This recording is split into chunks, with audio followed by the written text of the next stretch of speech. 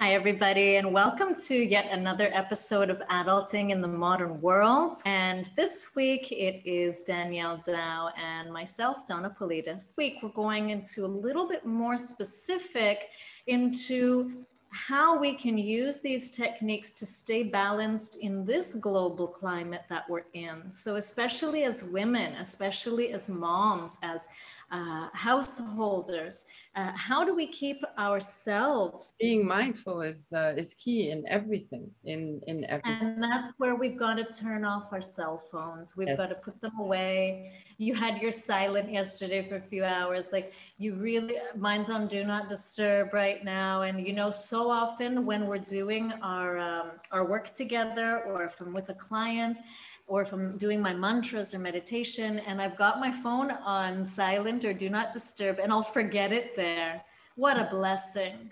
What a blessing, right? And then everyone can wait till Donna remembers to turn it back on. Because, you know, we really think about it though. How did we operate in the 80s and 90s? If it was an emergency, someone found a way to contact you. And let's not overuse this incredible technology, which can be used for such good. It brought us together. You know, it's creating Pranalakshmi. It's creating so many communities around the globe. It can be so good, but at the same time, it can really destroy relationships. And one thing, you know, there's a cute little thing that it's so strange. Like you see a couple and they're both on their phones, right? And who knows what they're scrolling through and looking at and so on. And what's funny is, I don't know if I've ever really lived that moment. And so part of me was like, oh, that's so cute. And yet my partner, every time I step into the room, he closes his phone. And I'm like, oh, but can't I sit next to you and just kind of, you know, browse with you? And so I found it strange. And I cornered him a few times and I said, what's up? He said, well, you're in the room now. So I want to pay attention to you. Oh, Eureka. I mean, that's what relationships are about, right? And so, yes, we'll share funny videos and we'll watch some funny YouTube clips. We like watching comedians and we'll put on music and dance. Mhm. What I found in this relationship, especially, that the phone it's not secondary, it's like tertiary. It's really down on the list, and the relationships are utmost. And it's such a breath of fresh air, you It know, and is. if we do that for our kids and show them that we can actually pay attention to what they're saying, because remember, kids they mimic what they see. What's Yeah. more important than mimicking a parent that's going to give you time and attention and listen to Mhm. what you have to say? Yes, the phone is a big, it can be a life savior. At the same time, it can be such a life drainer. I mean, for me, I see it more positive. Let's say if I'm stuck in traffic and I've got my phone on, if we had this podcast to record, so I can just put you on, you know, we were on, we can just record the podcast and we're good. You know, I can just park the car on the side and I've got access to you and to the whole world and my emails and my my work. But yet, when we let it come, we let it become our addiction. And I think this is what the worry is when things become an addiction. When we go to bed and instead of trying to get sleep come to us, we're there scrolling on the phone and checking out, let's say, social media or Instagram, and then from one thing leads to another, you know, then you fall into this long minutes and sometimes hours of no sleep and literally losing time and on So whatever. I've got a secret there. The phones cannot live in the bedroom. I I know it's love that hard for some secret. people, right? I love But that secret. yeah, Yeah. and you've really got, not you, but people, especially moms, think about all the stimulus that a mom has during the day, as you said, you know, and if it's a working mom and a mom that is full time at home because she's working, I know I've done both, and I've mostly been a stay-at-home mom, and so the housework never ends. It's always there. Yeah. And the stimulus that a mother goes through for an entire day, and absolutely she wants to relax and watch an episode of something or listen, you know, like I love listening to podcasts or listening to inspirational things on YouTube. The phone, though, if it can live outside of the bedroom and you set a time and say, okay, I don't know, after 10 p.m. or after 9 p.m., because really the body, it needs many hours to be in production of melatonin. Yes. And, you know, I mentioned this last time about the street lamps outside, about the artificial light that we have well into the nighttime.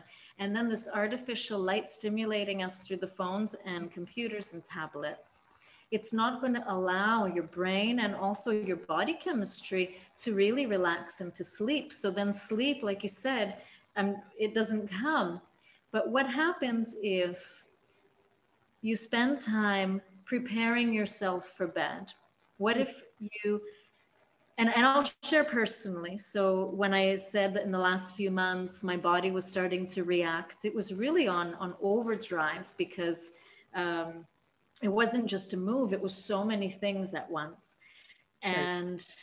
And so even though I was doing self-care, really realistically, I needed a lot more. And sometimes it's like, oh, but you know, that can be selfish, or how do I explain that to whoever, my son, my partner, my parents, as an example? How do I explain that I actually need a lot of self-care right now? Maybe in 3 months it'll be, you know, more balanced, but right now I need a ton.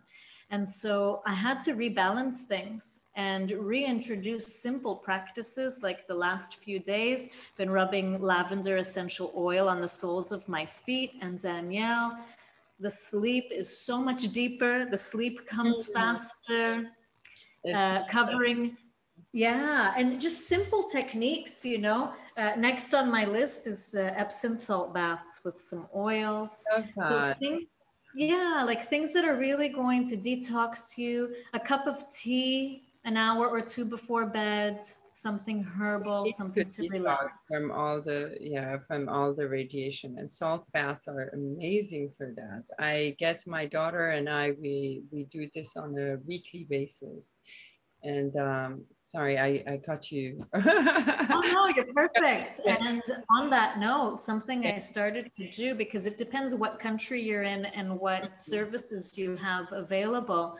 I've started to introduce hammam, spa, because for those reasons. So the heat, totally detoxing, and the rubbing of salts on the body, you come out feeling a different person. And there's so much input of toxins through our food, our water, the outside air quality, and of course emotional toxicity, right? What we pick up from other people Sure. that needs to be drained on a daily and weekly basis. So we mentioned Epsom salt, we mentioned essential oils, we mentioned herbal teas.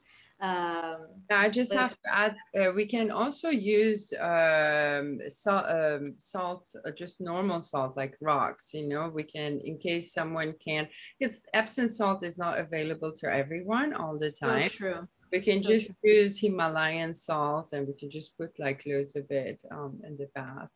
I would say I use something about like a cup. Um, Exactly. yeah, just to wash off, just to detox the body. Yeah. And yeah, and oils, your oil. I mean, I would love to have one episode just about oils, because you have so much expertise about oils. Thank you. And there's, you don't want to laugh. You want to laugh. I'm sitting here and I got 4 oils right in front of me because every time before we do a podcast, I always tune in with frankincense. And Mhm. so essential oils. I mean, look, the bottles are handy. You throw them in your purse, you take them everywhere. They're all over my house. And I've been into essential oils since I was a teenager. And I know you're into them too. Yeah, And I have mine right at my desk as well. Amazing. Yeah. And so for women, especially, I mean, you can use they're for everyone, but women, listen closely. Essential oils can change your mood in an instant. I mean, it is instantaneous. Aromatherapy for mood is one of the most incredible therapies that you can do. And so these are very simple techniques. There's very expensive oils, and then there's very inexpensive oils. You know, coming back to the detox and cleansing, I'll share one last one, and then we'll do a whole episode one day. Lemon, drops of lemon essential oil in your water in the morning, right? Because it's a lot more potent than a regular lemon, which is perfect. If that's all you have available, you go for that. And then someone looking for an even deeper cleanse, like sometimes we do even 10 drops a day over the course of the day in about 1.5 liters to 2 liters of water. So that's really flushing out toxins. But you've got to be careful. I'll just do a side note on what oils you use, because certain brands can't be ingested and other brands can. So and also, I think depends on the person as well. Some people they get funny reactions since it's concentrated. Those are few cases. It's funny. One of my very close friends gets reactions, and so I give her gifts, but she can only do diluted oils as a roll-on. So, you know, there's ways, and you can do diffusers where it's just the mist coming into the house. Yeah. Right? Yeah. But that's another, that's a big conversation, but, just to touch on, right? To touch on some of the things that we actually do. There's a lot that Danielle and I do, and there's a lot that I'm still learning, I'll be honest, because a lot of the self-care techniques, are quite ancient, and a lot of this ancient wisdom has actually been hidden, and a lot of it you've got to uncover. You've really got to look for it and find what works for you. True. And there are very normal ones that we can do, like the plants behind here, to bring some nature inside our house. Because we're people who used to live in nature. And right now with all the cities and the way things are commercialized, and we don't have this nature touch. And I see this even with the mothers when kids are playing in the park, a lot of them, they're like so afraid of playing with dirt, whereas it's something very normal to do. But now, of course, with the pesticides and the herbicides that we use, and we want to be careful, but it's good to go out in the nature. And I just want to add a note on the phone.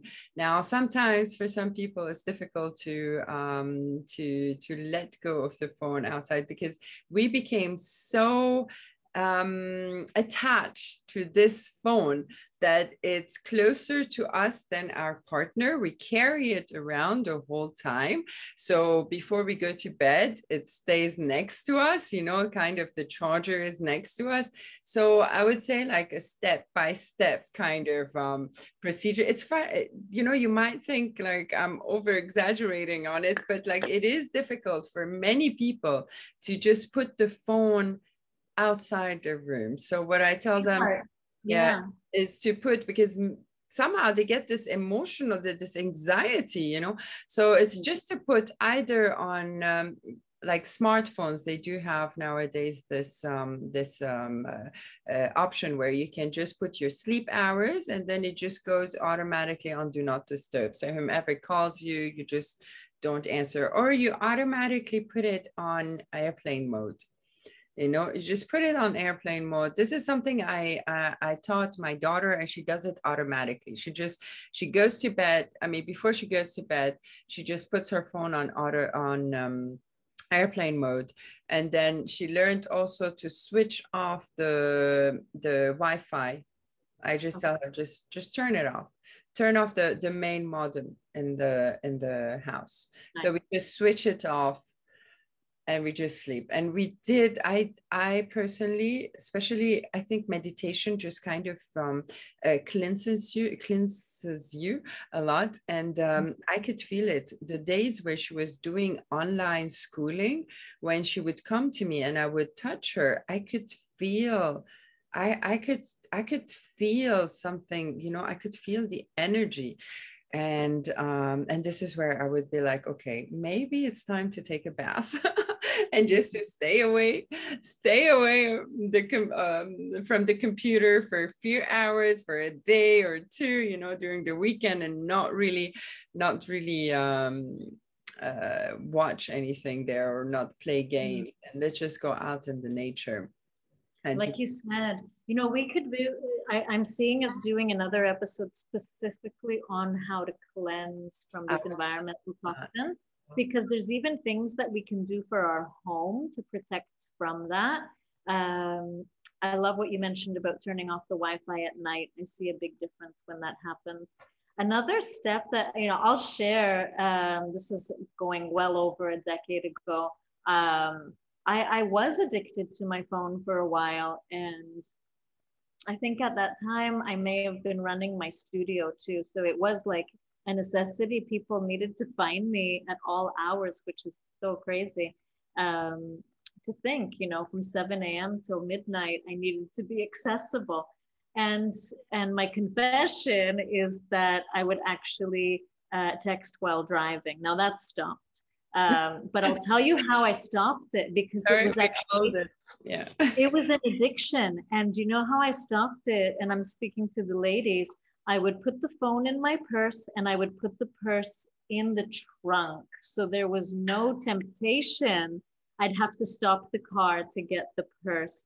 So that trick really, really worked. I'll be honest. I did that for, I don't know, a couple of weeks, and it detoxed me from that behavior. Like, oh yeah, I don't need this. And obviously I don't want to be a dangerous, you know, driver.